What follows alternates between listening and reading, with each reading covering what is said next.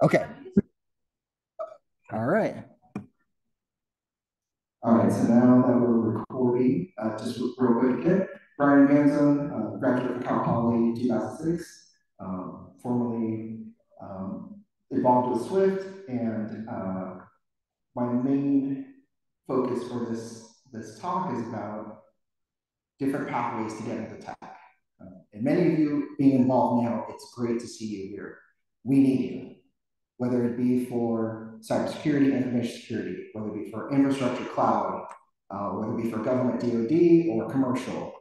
We need a lot of professionals to be involved and passionate about this industry. We're going through a cycle of older generation retiring, and we need new talent to come in. So, all right.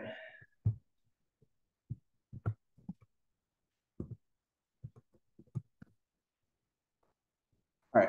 Anyone familiar with mean time between failures, calculation, basics?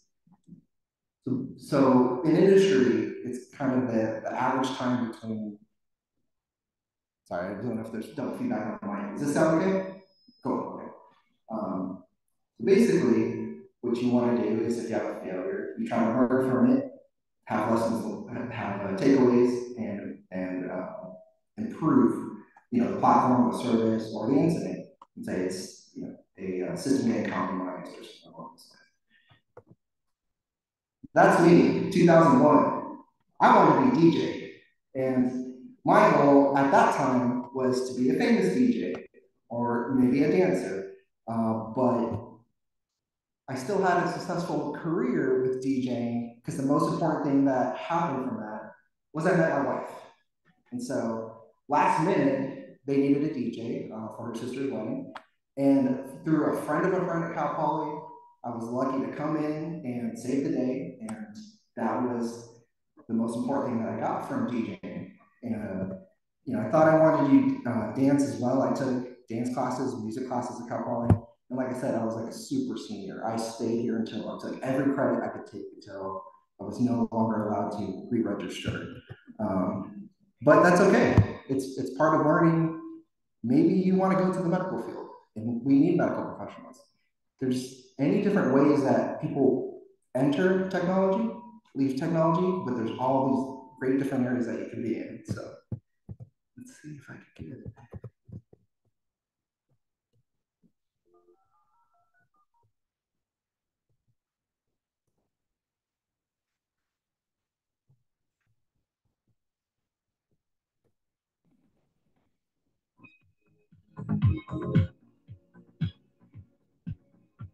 First time, right? So I gotta keep you guys entertained. And it's hard to have a meeting when you're having lunch. And you work in the industry, I work remote, so I'm full time remote. And it's hard to get people engaged. So I'm going to just catch a little bit of your attention.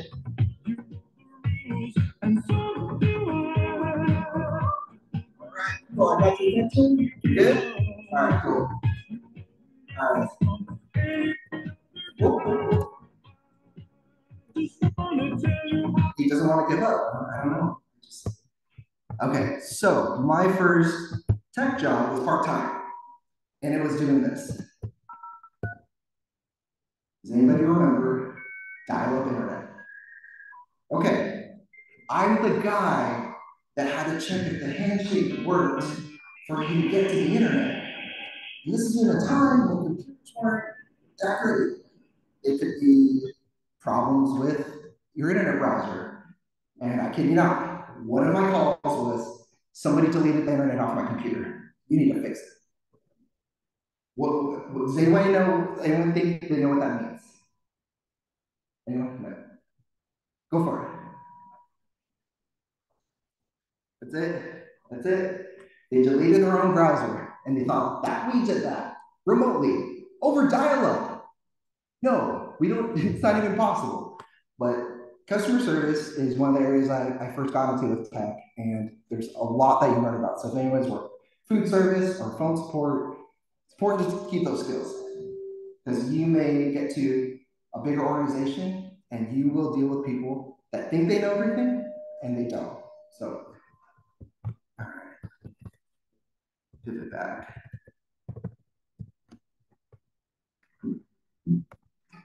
All right, office space, processes. You're gonna have things that you like or don't like about some way they're gonna do something. If you have an incident that happens, it may be a nice, elegant platform that you take all your logs and send it into. It may not be. It may be some older system that could very well be antiquated. So bear in mind, some industries might be behind, and you might be the newer generation to come and say, hey, there's a more modern way to do this. There's a different technology platform to do this. So again, we need you. My first tech job as a career job was a full-time sysadmin. And on the day one that my bosses introduced me to the different, I'm just trying to get the feedback. Meet all employees in our office. I encountered an employee that says, hey, can you grab me a coffee? He hands me a couple of bucks and I go get coffee for this person. And that's how I felt because, thank you, I think I worked about that. It felt belittling. I had just completed CCDC. My first team that I put together got sixth place. I got some visibility in tech in my resume. I'm like, oh, I got my assignment job. And then this guy's like, we're grabbing coffee. So the first 20 minutes, I could have quit. I could have counted that as a failure and just walked out. But I did. And luckily, I was able to level up on cloud skills. I got the migrated to cloud. I made a very secure direct VPN to their infrastructure, and I learned a lot of different things that was a stepping stone for what I needed.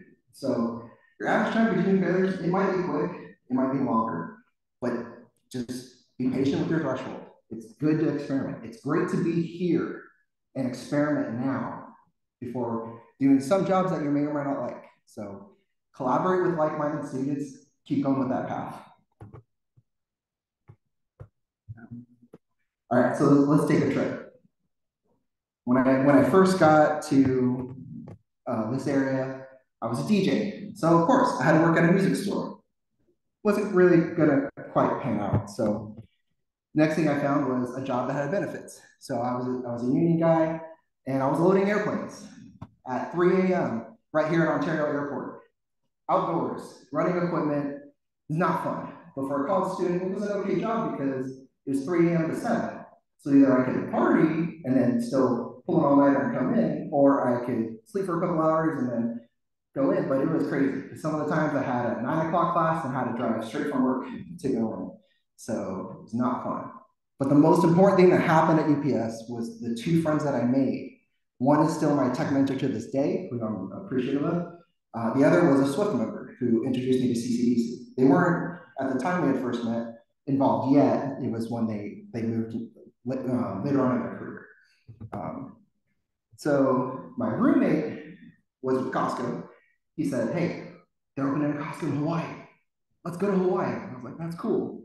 But again, my wife that I met for DJing, had a relationship going. I was like, no. But his interesting story is he's become a data guy for Costco and he works for corporate. He's been super successful as well. So keeping in touch with your friends, your roommates that maybe you don't have a good roommate.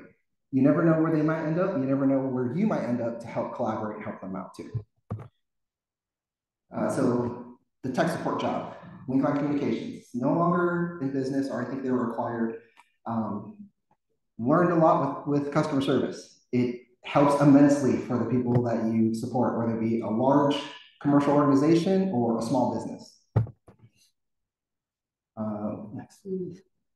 Okay, Amped Wireless. Linkline wasn't working. I thought, hey, a little home Wi-Fi company, maybe I can do some QA. Didn't quite work out either, but I had a supervisor from there that helped me get a government DoD gig down the line. So again, connections that you make. So at first decided gig, they did interesting things with indoor positioning. I was fortunate to learn a lot about moving on to cloud and other infrastructure. Then I had an opportunity to go to Christian University. And what was tough is when I got on board for this opportunity, my last job said, hey, we need you back. And they offered, I wasn't even trying to push for an increase in salary or anything. And it was very compelling to go back. But could I have taken this as a failure if I didn't take it? Who knows? I ended up staying at Azusa And what was helpful was I learned large data center infrastructure and other skill sets that I just wouldn't have gotten at the other position. So again, you're going to bounce around, that's fine, but it's trial and error. You're not going to get it right. Luckily, if you're here with Swift and learning the skill sets you want to do and there you want to be in, you can get it right the first time. For me, I didn't get on board into this arena until later. So here I am in contracting, and there's a lot of different ways this contracting approach works. They could be, hey, you want to land that big gig with a bigger company. This could be a pathway there. You start as a contractor, and you get an opportunity to go government or civilian. Great way to go. A lot of you may just go straight into those either government entities or larger contractors. That's great too.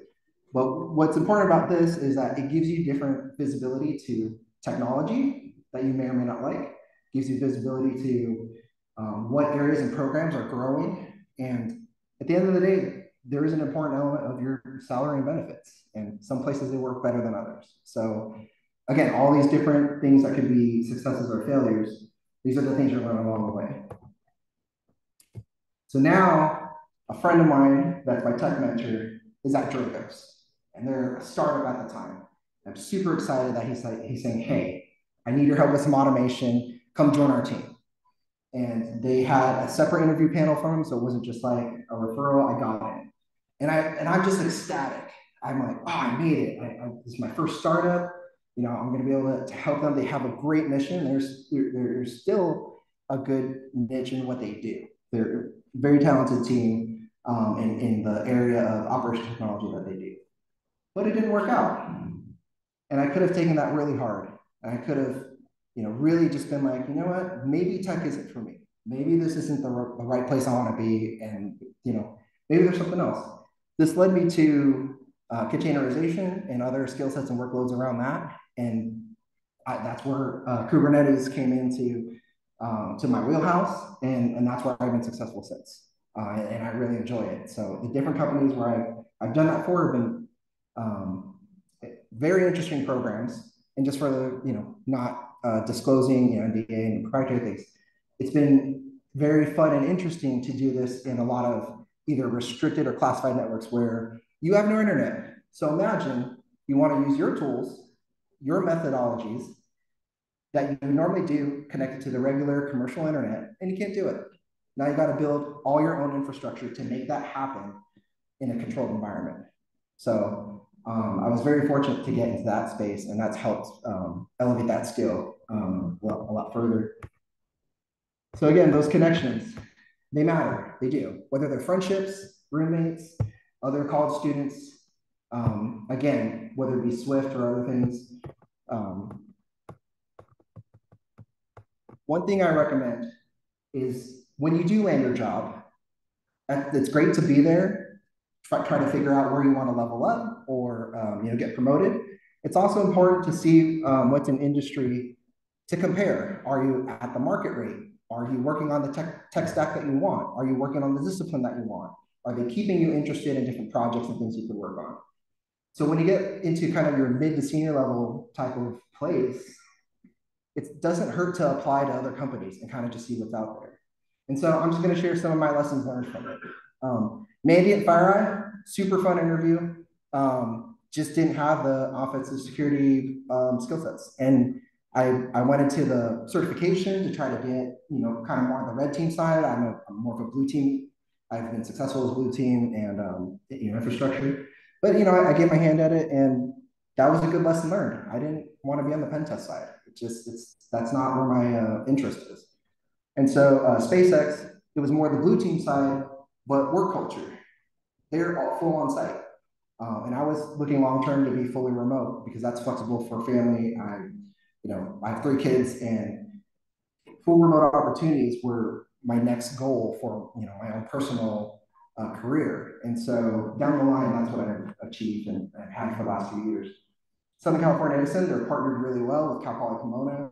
A lot of undergrads intern or go into Southern California Edison.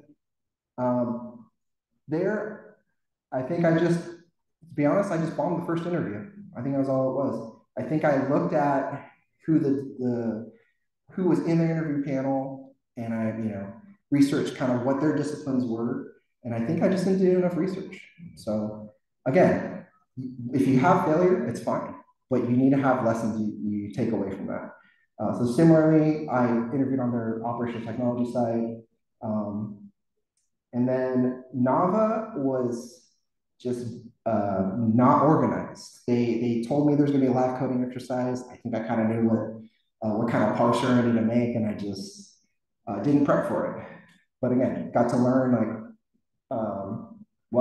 make sure if it's a company you really care about, an opportunity you really want, that you put best effort to moving in that direction. So similarly for Catch and Seeker and Starbucks. Starbucks, what was interesting is the hiring manager really liked my personality. But I was upfront with them when they said, very specific technologies that I just didn't have. And I was transparent about it. And I said, hey, I don't have this today, but I can learn it. And that's another important factor when you're going through different jobs. Some of them have these crazy requirements where you need like 5 years of experience of some specific thing. And you're an undergrad who just got out of college. How can you expect that even from an internship level, you have that? And so having your own lab and building your own opportunity to show proficiency is key. And so what was good about that is that, hey, keep in touch. If you do level up in those skill sets, then call us back. And now it's not a cold call to see, do I want to try to join your team? It's a status check of, hey, it's been a year. Here's where I'm at. How does that look for where you're at and where you are as a team? So again, these are opportunities you can have, maybe not immediately, but in the future. And then Tanium, interesting platform, and same thing as like Starbucks. Just I learned what technologies I need to be more proficient at. So your own meantime community failures not going to be like mine, not going to be like your counterpart next to you, but you got to learn how to take failure, get comfortable with being uncomfortable. That's one thing I learned with some of the government and former service members. And real quick, for anyone who is active duty or former service member, thank you for your service. I have worked with a lot of amazing individuals within that space. And so thank you. I definitely want to be appreciative of that. But you got to have lessons learned and takeaways. Dragos, thought it was at my pinnacle, helped me to push me in the right direction of the right technology that I need to work on. So one other thing is within Dragos, I think one of the other lessons learned is that I had good rapport with other departments, and maybe I could have done well in a different department, but I was just too intimidated or didn't quite feel confident to try to shift. A lot of times in tech, you just need to ask. I've had either junior admins or other people that said, hey, like I think your team is more interesting on what the tech we're working on over here. How does it look? It's like, well, let's try it. A lot of times, if you have a good company that has pair programming, if they have collaboration opportunities or ways to switch between different departments, that's an important factor as well in the different jobs and opportunities you look at. Because it's not all about salary. That's part of it, benefits and all that. But it's also about who you work with and the mission that you're trying to accomplish. And so some of the programs I worked on were, Dragos has a mission of securing, what is it? I'm trying to remember their, I don't remember their, something with civilization, securing civilization. I'm blanking now, but there are good missions to support, both also on the government DoD side. But make sure you learn from mistakes. So Cal Poly Session A, I thought I was going to be into music and DJing. Didn't happen. That's okay. Am I good on time? Okay, 5 minutes, cool. I ended up with DeVry was my second degree because it was flexible for attending online, remote. And I did IEEE, so the Institute of Electronics and Electrical Engineers. That's where I made my CCDC team. I was fortunate to have great members that went on to do awesome things. I got a network engineer at NASA, another guy that's at AT&T. No one worked for AWS. Not uncommon to to move into those spaces. And it was a lot of fun. Competing is a lot of fun. So if there are some of you who haven't competed yet or done even NCL or some other remote competitions, it's a great way to collaborate with students and learn your skill sets. So I highly encourage that. I did for a bit the League of Professional System Administrators. There was an LA chapter that I was a part of, and that was doable before I had a family and kids. But as I've progressed in my career, it's a little bit more challenging. So again, for here being a lunch and this actually fit for my schedule and availability, I'm appreciative of being here and having this opportunity to kind of share my experience. And if any of you have questions about looking at contracting or looking at different parts of government or DoD, things like that, there's a lot of programs out there. And I know it's kind of scary hearing about other companies and layoffs and other things, but there's an initiative. I think it got rebranded. It was from the Air Force, and I think it got rebranded as Software Factories Coalition. But it's a lot of different companies, both startups and long-term companies that are trying to modernize processes and systems for government, and that's another great way to get into that space if that's what you're looking for. So that's what else to look into.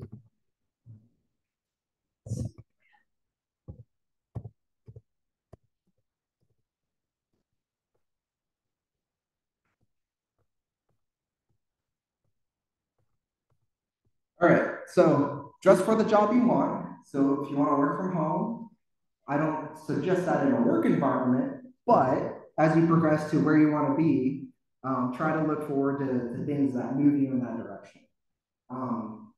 One of my goals was to have an off-road vehicle, and I achieved that. And so I get the different costumes because I'm a big geek about Jurassic Park and Ghostbusters, uh, and that's been one of my goals I achieved with getting into tech. So I wanted to leave like 1 or 2 minutes just for any basic questions or anything else. You can talk to me offline, but again, thank you for having me to share in my tech journey.